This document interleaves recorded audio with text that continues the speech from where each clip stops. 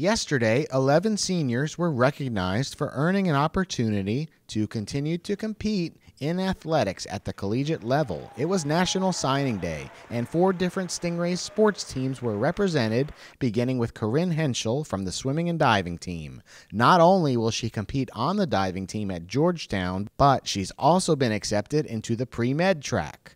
Our football team has a couple of signees, including Ja'Kias Pippins, who's heading to Lake Erie College in Ohio, and Walter Cox, who has chosen Bethany College in West Virginia.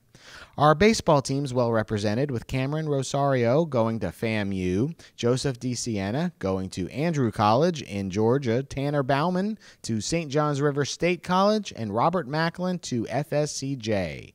Last but not least, the ladies from our softball team. Alyssa Grupp will continue to play at Marist College in New York. Sophie Abrams is headed to the College of Central Florida, that's in Ocala. Ivy Sellers signs with South Carolina State University, and Kennedy Searcy is a UCF Knight. What does this day mean to you? It's a really special day because I've been looking forward to this my whole life since I was little, and I'm just so proud of myself, and I've come such a long way. It's just really exciting. It feels amazing. You know, it's one of those things you think about even as a kid, just trying to go to college, trying to play baseball, further your career. You know, the 4 years here, it's even better that it was signing next to my brothers I was with all 4 years. I've known Tanner and Robert for forever, and it just feels so good to be able to sit at this table and sign and know that they're going to be successful and go to college with me. Do you feel like it's going to be super different going from Florida to West Virginia?